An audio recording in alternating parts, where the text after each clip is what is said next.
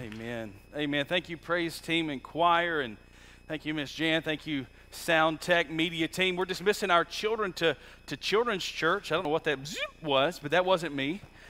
We're dismissing you guys to children's church. You guys have a great time studying and learning about Jesus in y'all's context. We're excited about what you guys get to experience. They get taught the Word, and it's so foundational. One of the things that I am very passionate about is, as your pastor, is making sure that everything we do is gospel-centric. We could make a lot of noise, and we could do a lot of things. In fact, we could have hype. People have told me, Jeff, if you wouldn't preach so hard, people would come back more. And listen, I know that. If I preach that fluff and I preach you're the best you now, I would probably gain more members. But at our church, we want to be gospel-focused, and we want to be about Jesus. Because I could tell you how great you are, but the Bible doesn't say that. The Bible doesn't say that. In fact, when I read the Word of God, it tells me that my best is as filthy rags before Jehovah God. My best is nothing but towards Yahweh Rapha. My best is nothing when it comes to the Elohim of the Old and New Testament. My best will not gain me entrance into glory. My best is nothing. My best is insufficient. My best will let you down. My best can't comprehend the fullness and the glory of God. But when we look at Him as good, when we look at Him as great, when we look at the great and mighty Jesus, the name at which every knee will bow and the name that every tongue is going to confess to, when we look at Him and we build our foundation on the rock that is Jesus Christ, we can have something then. I want you to love Jesus more than I want you to love anything else. I want you to love Jesus more than you love anything else. There's a great tension in the church that if we would just be fun, that we, woo, yeah, more people would come. I would rather you fall in love with Jesus and hunger and thirst for righteousness. And then you know what happens? It becomes fun. I have a blast worshiping our Creator together. In fact, it's one of the highlights of my week. I wake up on Sunday different than I wake up any day of the week. I wake up ready because you're coming and I'm going to be here, and we're going to do something incredible in the presence of God. Something very special happens when the church gathers together. This isn't just an hour out of your week. This is empowering as we gather. The Bible tells us that we grow when we're together, and so I'm glad you're here. Turn your Bible to the book of John chapter 4. John chapter 4 is a unique chapter because Jesus begins to do things in the text that he had not done before, and yet he's gonna kind of catch some flack for it. He's gonna catch some resistance for it because he wasn't afraid of being culturally different. If ever there was a day that the church could model difference, it would be today. Have you ever gotten a job that you weren't qualified for? Couple of us, yeah. There's a couple of us that, hey, you've gotten jobs you shouldn't have got. When I was in college, I had, some of you have caught on and you've asked, Jeff, how many jobs did you have when you were in college? It was a lot. It was a lot. I was hustling. If it was $1 to be made, I was making it. I didn't like being broke, and so I would work 40, 50 hours a week and still be full-time in class. I've never minded a hard day's work. So I saw an ad. This was back, students, when you had to get online to find, or you had to look through the newspaper. And I was looking through the newspaper, and there was a management position available for honey-baked hams. Boy, they make good hams, don't they? And I thought, this was me. This was, just so you can see, this was 20-year-old Jeff. I like ham. I really like honey baked ham. I would be perfect for that job. So I go and I take my resume by, and and I sit down and I interview, and they're like, well, what kind of people skills do you have? And I said, well, I'm in ministry, and so I deal with all kinds of people every day. I deal with good people and bad people, not this church, but other churches. I deal with people who are negative and people who are positive. I deal with people who like people and people who don't like people. And so I deal with people, and they're like, well, you don't have any managerial experience. I'm like, well, not like you think. But I can manage them. So they gave me the job. They didn't have a clue what they were doing, and I didn't either. And so I got in my first day, and I'm sitting in this little cubicle that they called my office. And they're saying, all right, we want you to get in there and get after it. Well, I got in there, but I didn't know how to get after it. I'm present. I was on time because it don't cost anything to be on time. You be when you're supposed to be there. And so I was there, and I was on time. I was actually early, and I got in my chair, and I didn't have a login to the computer. I didn't know what I was supposed to do when I got on the computer.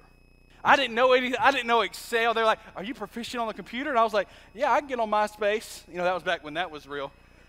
And the kids are like, what's MySpace?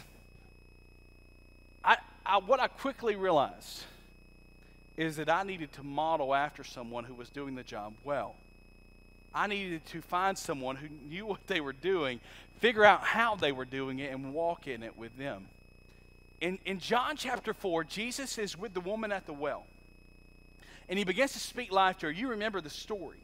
Jesus is talking with the woman at the well, and the woman at the well, for all intents and purposes, is not a pristine, godly woman. In fact, we know that the reason she's there in the middle of the day was that she was a woman of ill repute. She was a woman that the other ladies didn't want to be around, so she would come in the middle of the day by herself, which is not customary when women would be drawing water from the well, and she would come then so that she didn't have to deal with the rest of the community who saw her as an outcast. But yet that's the person that Jesus goes after, because Jesus didn't just look for the most popular or the richest. Jesus went to every heart and every soul and every mind, just as our church must do as also.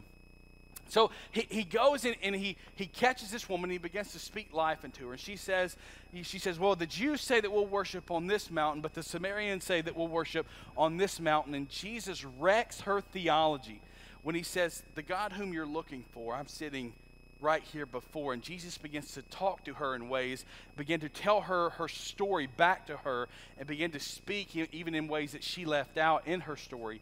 And she realized who she was sitting with. So we pick up kind of at the end of their conversation in John 4:27.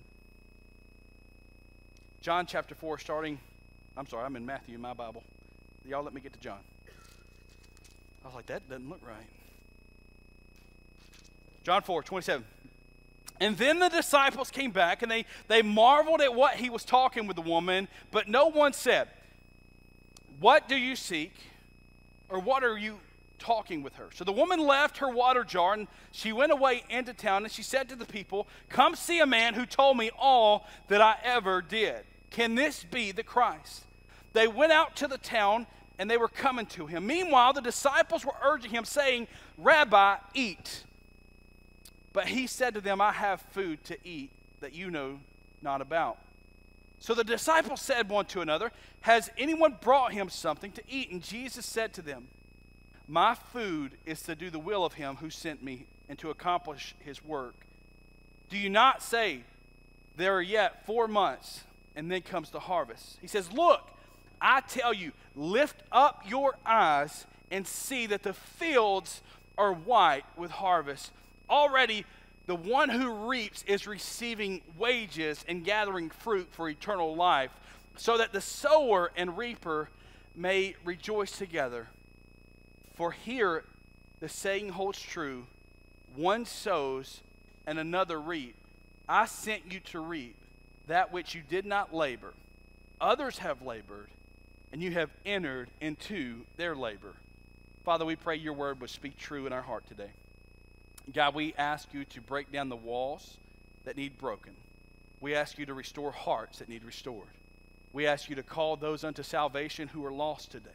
We ask you for those who are needing to move in areas or God, respond in areas that you're calling them, that they would have the freedom in that as well today. God, we pray that you would show up and show out. God, we're praying for a God-sized work and a God-sized service. God, we're praying that you would be all that you need to be for us today. God, we're praying that you would do something incredible. Let your glory fall. Let your mercy be experienced today, and we will be careful to praise you.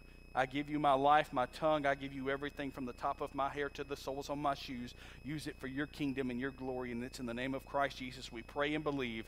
And all God's people said, Amen. If we're going to reach our city, if we're going to renew our commitment, because this is what we're thinking through, we want to renew our commitment. We've got to renew our commitment to go pick the harvest. And in order to do that, we must model our efforts after Jesus Christ. If we're going to find someone who was a soul winner, we're going to find somebody worthy to follow, then we must follow after the one who can actually save lives. I told you last week the most freeing thing I ever experienced in life was realizing that I can't save anyone. I can't save any, unless I've got the little floaty round thing and we're on a boat and you go under and I can throw it to you. Other than that, you're in trouble. Like we've got nurses and we've got all kinds of folks in this room right now. If you hit the deck, they'll jump in and they'll be climbing these chairs and they'll get to you. You don't want me. Like if I'm it for you, we're in trouble. I can call somebody. I can pray. But if you need somebody to do mouth to mouth, my friend, I sat through the class, but I don't feel real confident in it. So if we're going to model our lives after somebody, we need to model our lives after Jesus Christ. When we look at how Jesus operated, we see that he broke the walls, the cultural walls that were established. He began to tear them down, brick by brick.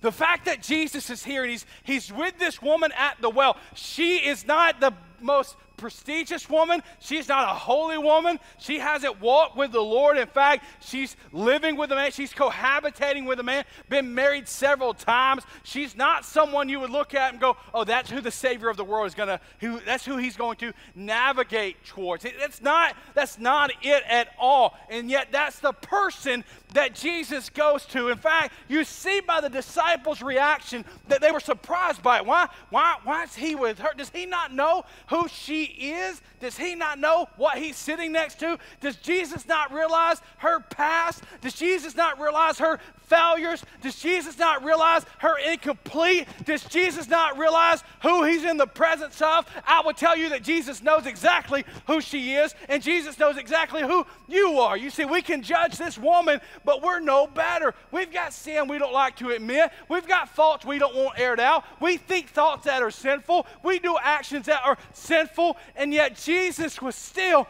willing to come to the least of these so he could bring forth salvation. Boy, I wish y'all would get excited. We're talking about life. And some of you look like the ushers handed out lemons when you walked in. And so you can be excited in Jesus. It's okay. Look, y'all saw what I saw. He took the message to the outcast. Jesus took the message to the least of these. There was no application process. Jesus was willing to go to those of ill repute and those of high moral standard and anyone in between. He didn't ask you for your credit score. When you got saved, he didn't look for your social security number because he already knew it. He didn't ask you how you could manage money. He didn't ask you if you've been divorced. He didn't ask you any of those things. He said, I'll take you just as you are. You can't out-sin God's grace. Yes, I got it. This side wasn't ready. I'm going to say it one more time. You cannot out-sin God's grace. Amen? So no matter where you are today, you are reachable. Look at your neighbor this morning and say, I am reachable. God's grace can reach you today. You haven't gotten far enough out. And for some of you today, that's good news because you've been running a long time. And Jesus went to the outcast and Jesus went to the sinners. Jesus went to the sinners. In fact, we often get the picture in the text of Jesus going to the people that no one else wanted. He'd go to the lepers. He'd go to the harlots. He would go to the highly religious. He would go to the tax collectors. He would go to those who were evil, and he would begin to speak life. When we get so vision focused on the people have to look like us, they have to talk like us, they have to have the socioeconomic background like we do, we have outcasted the people who need the gospel. The church has to, listen to me, the church has to get beyond the walls of the church. If not, we need to take the rest of our property and make golf courses out of it because that's the best we are. If we don't love our city, we're a social gathering. You say, but Jeff, how is that possible? Because there's nowhere in the Bible where the people of God get a pass on the Great Commission of God. Not one place. If we're gathered, it's for the purpose of the glorification of Jesus and to empower to go out and reach our city. How many people did you drive by this morning not at church? There's work to be done. We have not arrived. Jesus was not afraid of who would hear his message. Also, his fulfillment in life was accomplishing the Lord's will. His fulfillment in life. Look at what he says in his text. Look at what he says. They come to him, they say, Rabbi, you're hungry. Rabbi, you've got to eat. Rabbi, it's time, you've got to do something. He said, I have food to eat that you know nothing about. I have food to eat that you know nothing about. The disciples, this threw them a knuckleball. They're looking around like, what are you talking about? What food do you have? There's no, somebody delivered? There's a delivery company? That was one thing we had to get used to when we moved to Pinson. We weren't used to being in an area in which nobody delivered food. Like some of you live in the city and people, pizza, Chinese food, something like that. Boy, out here, where I live, if it got that bad, I just had to call my neighbors. Hey, y'all got groceries? Because Domino's ain't coming to your house, not where we live. They couldn't even find my house. Papa John's don't even know where I live. Ain't no Chinese food coming that far. You're going to have to cook it yourself. And the disciples are looking at Jesus going, how does he have food that we don't know? Did somebody bring him? They're talking amongst themselves, and Jesus says, my food, I'm in verse 34, my food is to do the will of him who sent me and to accomplish his work. You see, he was comforted by the Lord. In fact, his earthly comfort didn't outweigh the calling that God had placed on his life. How many times have you balked at something God called you to because you'd be uncomfortable? How many times have you told the Holy Spirit, no, I can't step there, that I'll be uncomfortable? Well, Holy Spirit, what if they don't like me after this? God, what if they don't, what? God, you're calling me to Guatemala. What? They don't have Wi-Fi there. God, you're calling me to do what? God, that's not comfortable. God, I'm not going to be comfortable. What if instead of seeking earthly comfort, we said we're satisfied in the will of God? What if instead of seeking earthly comfort, we said, Jesus, I'm satisfied in you? Jesus didn't let have you ever been hungry? And some of you are like, Jeff, I'm hungry right now. I'm not talking about that gap between breakfast and lunch. They'd been walking, they had been traveling, and they find themselves in Samaria. And he's here, and he's hungry. And I'm not, like, he doesn't just need, like, this brother needs nutrition. Like, this brother needs some groceries. He's hungry, but he didn't let his growling stomach dictate his actions. He kept fulfilling. He tells his disciples, he said, it is the will of him who sent me, and it's my desire to accomplish his work. Jesus trusted the Father to be his source of life. He trusted that God would take those hunger pains away. He trusted that God would supply the power needed to accomplish the will that God had given to him. You see, we must model our efforts after the Lord Jesus, but we must be prepared for the field. We must be prepared for the field. I grew up on a farm. I know all too well about what picking things feels like. I know what it's like to pick corn. I know what it's like to gather hay. And in fact, my dad used to love to do this. He'd say, call all you buddies and let's take them down to the farm and go fishing. And the first couple of times he did that, listen, Uncle Wayne, I'd be like, woo, gonna be a good time at the farm. Got the tackle boxes, got the fishing rods. We're gonna go camp out. We're gonna catch fish. And this is how, so we'd get there and he wouldn't say a word. He's slick on man now, I'm telling you. Looking back, my dad had a little wisdom that I didn't know about. And he let us go fishing, and we were young, we were teenagers. We'd fish all night long. We'd fish from the time we got there till it was breakfast time the next morning. We'd have fish stacked in. We had a number 3 wash tub, and some of you don't even know what that is. But we had a number 3 wash tub, and we'd have catfish just sliding off of it. It'd be so full that catfish we couldn't even put them up there. And we all night long we'd be fishing. And next Saturday morning we'd done eat breakfast, and we were exhausted because we'd been up for several hours by this point. And then he'd look at us and say, "Boys, did y'all enjoy that fishing?" Yes, sir. All my buddies, yes, sir, yeah, Dad, that was good time. Gonna clean them in just a little bit. But here's what I need you to do, boys. I need y'all to go ahead and clean them fish. And when y'all get that done, I need you to meet me out at the truck. We gotta go pick some hay up, and then y'all can fish this evening too. Well, the first time I didn't know what that was gonna entail. So we cleaned the fish, and they're like, hey, Jeff, how much hay? I don't know. And then the 18-wheeler pulls up with the trailer. What are we going to do with that? I don't know, guys. I hadn't seen this before. I've never seen this play. Hey, y'all jump in. So we jumped in the 18-wheeler, and we go into a hay pasture. And I'm not talking about this little 5-acre pasture. I'm talking it's hay as far as you can see. I'm talking about it. We weren't in Kansas anymore. It was just hay, just square bales, and they were just stacked up as long.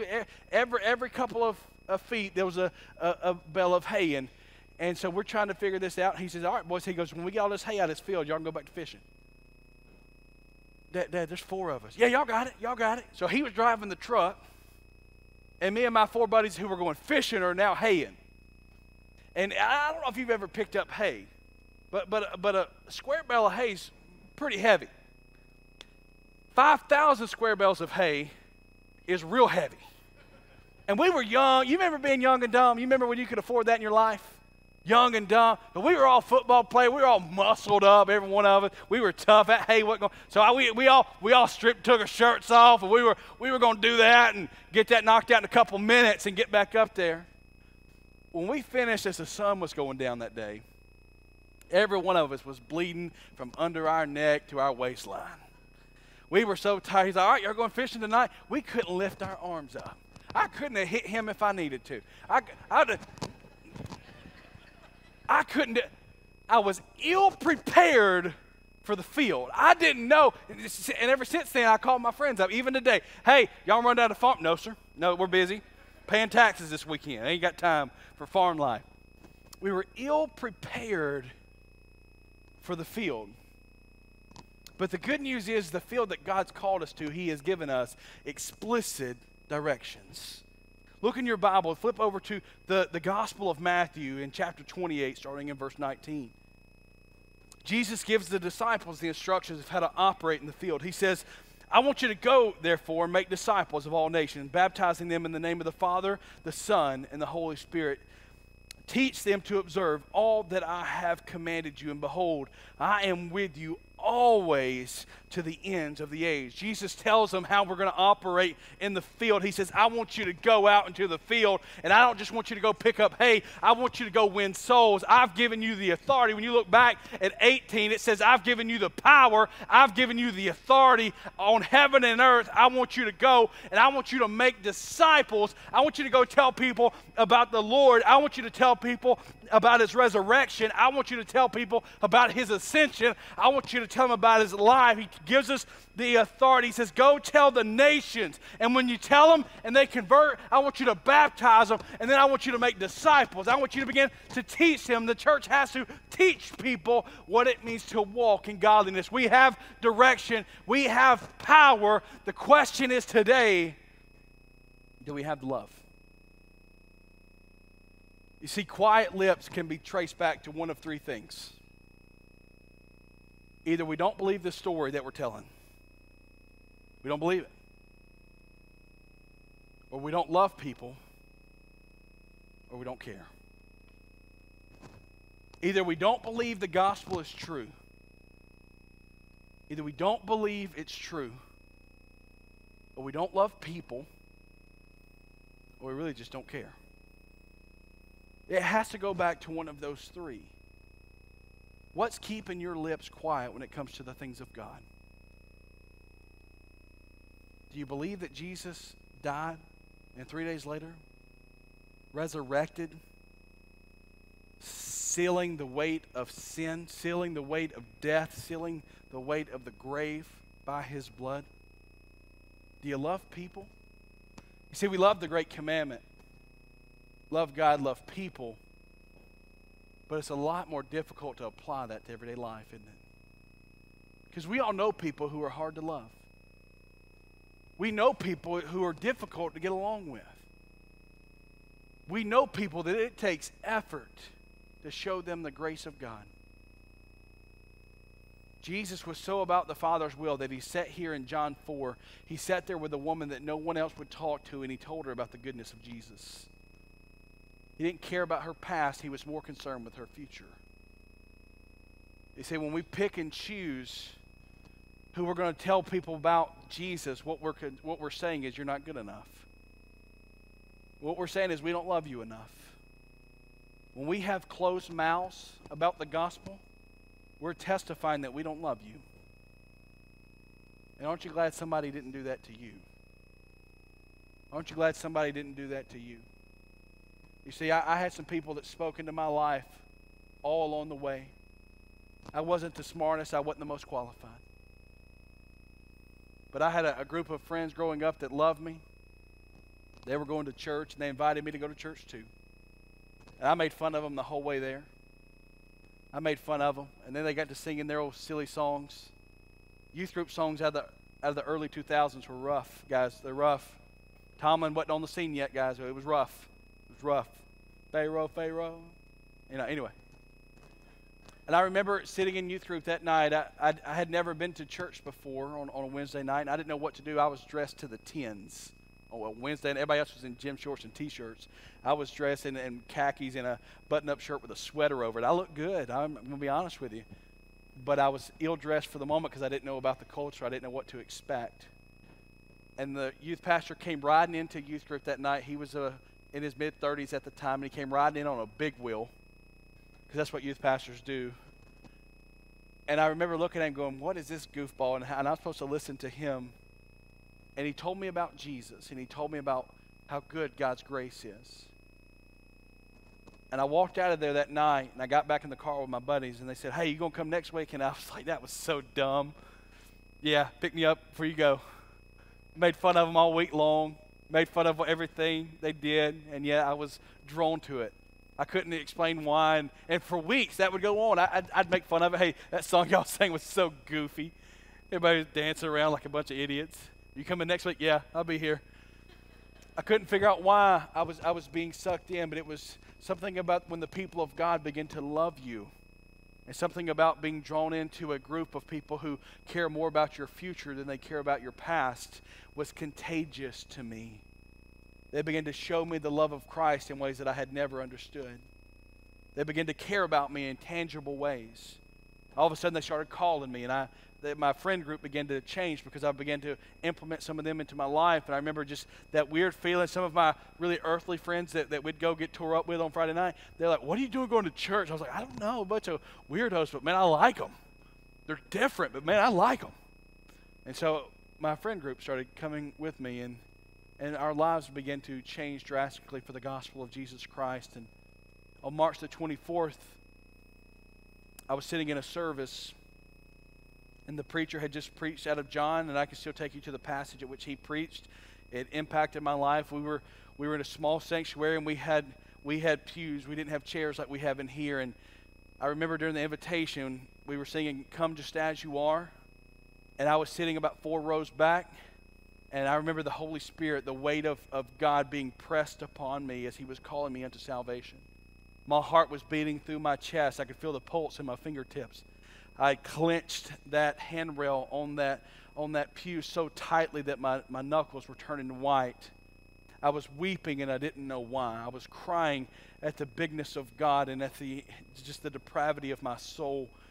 And it was one of those songs when you're in church and the music minister won't stop singing. And the pastor we were in the 11th stanza of Come Just As You Are. People had done left and went and got lunch and came back, and we were still singing. It would not stop it. It would not stop it. And so the pastor gives you the whole, everybody close your eyes and bow your head part. And I thought, thank God it's over. God, thank you, it's over. And he said, we're going to go one more time. He said, somebody needs to get saved in this room. God's telling me that right now. And at that point, I said, God, you're talking straight to me. And I pushed people out of the way, parted the Red Sea, and I walked down, and my life has never been the same since. I said, Jesus, you are Lord of my life from this point forward. Everything I am belongs to you, and all my life will be yours. I didn't know what that meant when I prayed it, or I wouldn't have prayed it then. Looking back, but the love of God through the love of people transformed my life. I was a nobody from Corner, Alabama. I was a nobody that a church began to think was somebody, and God called me by name and brought me into the family.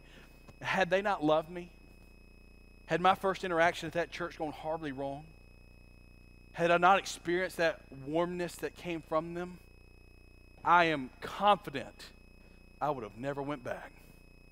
I would have never went back. But the love that that church displayed that day set in motion my life in ways that I could have never guessed. My question for us today is, do we love? Do we love people enough to share the gospel with them? Do we love our community enough to try to reach them for the goodness of God? Do we care about Jesus?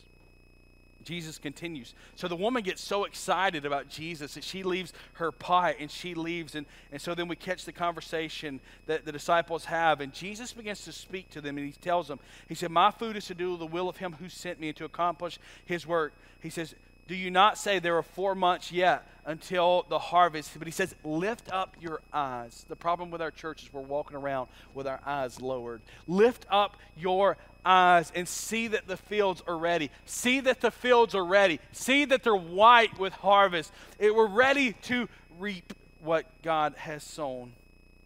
You see, we're going to get there when we start caring about eternity. We'll see people as God sees them when we catch an eternal heart. We'll see people when we have an eternal mind. We must care about eternity. Our city needs a church that's kingdom focused. Our city needs a church that's kingdom focused. We must be kingdom focused. We must be kingdom focused Christians. Our city needs kingdom workers. Our city needs kingdom workers. He needs people that are willing to go knock on doors, willing to go stand in the public, willing to live a life that is publicly professing Christ. Our city needs to see us loving one another. Our city needs to see us building each other up. Our cities need to see us caring about people, stepping in when no one else is stepping in. Our city needs to see us first on the front lines for community. Our city needs to see us first when it comes to giving to the needy. Our city needs to see us first when it comes to sharing the gospel. Listen, you want to be radical. Nobody else is doing this. Nobody else is doing this. There's no other church reaching our city. We're being left lost. Your church needs you to, your city needs for you to act like the church. Your city needs you to act like the church. Your city needs kingdom partners. Your city needs a church willing to stand in the gap for the people here. Is that taking them food? Is that partnering with our school? What would it look like if the high school at Pinson had such an evangelical presence that revival broke out? My goodness. Parents, how would you feel if you had to send your kids to school and you knew when they got there they were going to be prayed for? You knew when they walked in the door there were people caring and the church had a presence. That's obtainable. That's obtainable. But do we love enough to go do it? See, today we need to renew our commitment to go pick the harvest. That means for some of you, as my grandmother would say, it's time to get it in gear. It's time to get it in gear. These chairs are comfortable, but if this is the existence of your faith, then you don't have faith, you have comfort. I'm not the most entertaining guy in the world. You see that. But I want to be a pastor that preaches the gospel. You see, the reason we preach the gospel is because it's the only thing that can save people. I can't save you. Our deacons can't save you. Our leadership team, they can't save you. But God can. The hope for Pinson is the people of God working in the power of God to accomplish the will of God. That's the only way we make this thing happen. Today we renew our commitment to go pick the harvest. There are so many people who are waiting to hear the gospel. They're waiting to hear truth. They're waiting to hear about how God restores lives. They're waiting to hear about how God restores families. They're waiting to hear about how God can take what is broken and make it whole. They're waiting to hear about how God can take that which culture says it's waste, it's garbage, it's trash, and He can make it new. See, the city's waiting on the church to mobilize for the message of the cross. I get in more conversations now than I ever have with people who know nothing about Jesus. Know nothing. We used to live in a day in the South where it was afforded that most people had heard an accurate picture of Jesus, but that day is long gone. Your city needs you to tell the old story of how a Savior came from glory. Are you willing to stand in the gap for your city? Say, Jeff, I don't know how. We'll teach you. Jeff, I don't have the power. No, you don't. Can we say that today? No, you don't have the power.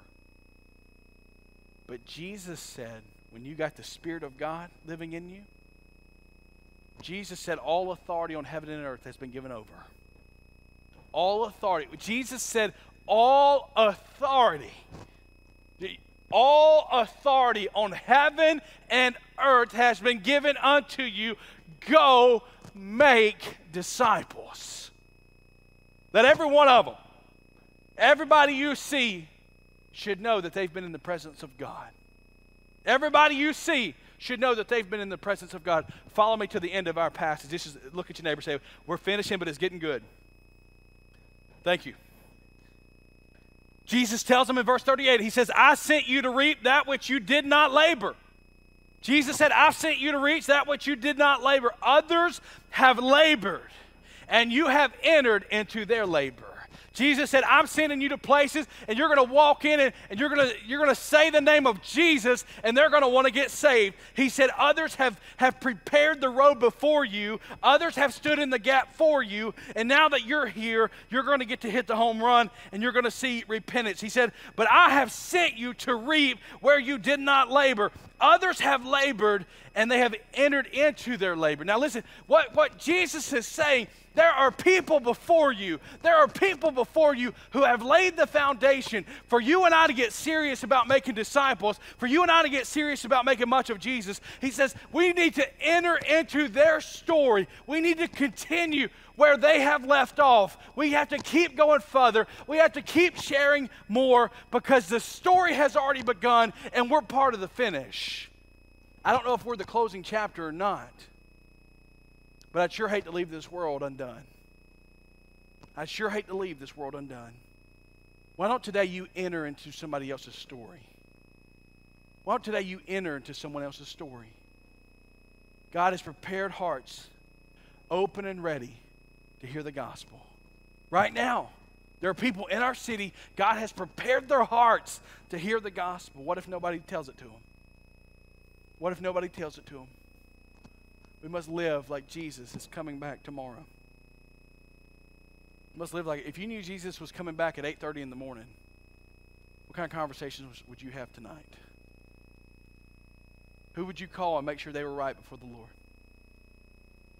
Who would you share with? Why don't we live with urgency? Live with compassion. And why don't we renew our commitment to pick the harvest? Father, I trust you today. Lord, I ask you during this invitation time, Lord, that you begin to speak life into hearts. Father, we know people right now, if time ended, they would be in trouble. God, we know people right now who are desperate to hear the good news that Jesus saves. God, I pray you'd burden our hearts so much. God, I pray you would make us miserable until we were obedient. Father, I pray that the city of Pinson would begin to feel that there's a new spirit rising, that there's a new heart being brought in. God, I pray our city feels the prayers of saints as we begin to pray to see lives transformed by the gospel of Jesus. Lord, we know this happens when the people of God surrender to your will. So God, I pray during this invitation, Lord, we can't share what we don't have, and there's people sitting in this auditorium today who have never experienced a saving relationship with you. They can't share what they don't have. So, Lord, I pray that today would be the day of their salvation, that they would understand that you're a God who went as far as you would go. You went all the way to a cross to die as a remission of our sin. You were buried, and 3 days later you arose victorious. The chains of sin, the chains of death, and the chains of hell were ripped off of us when you ascended. When you came out of that grave, there was no more sting of those things. When you came back from the dead, the curse was gone. I pray our city hears that good news, that they could be alive in Christ. God, for those you're calling to minister today, I pray they would receive that. For those you're calling to partner with our church, I pray they'd receive that today. For those you're stirring in their heart and their affection to be more like Christ, I pray they would take those steps of obedience. Lord, we're here to proclaim in one voice with one heart that we believe you're ready to win your city for Jesus. Use us to do that. In the name of Christ Jesus, we pray. Amen. If God's called you today, maybe God's called you to salvation, I want to talk to you about that. We've got people who would love to pray over you about that. If you want to partner with our church by membership, you want to partner with us by serving, we want to give you an opportunity in this invitation to respond. You want to come down, make the front of this thing an altar and have time with the Lord. Maybe you got to repent for silent lips. Maybe you realize today that my heart don't love people like God's called me to love. Whatever you need to do during this invitation, you're free and you're welcome. It's your time to respond to the holiness of God. Will you stand and sing with us?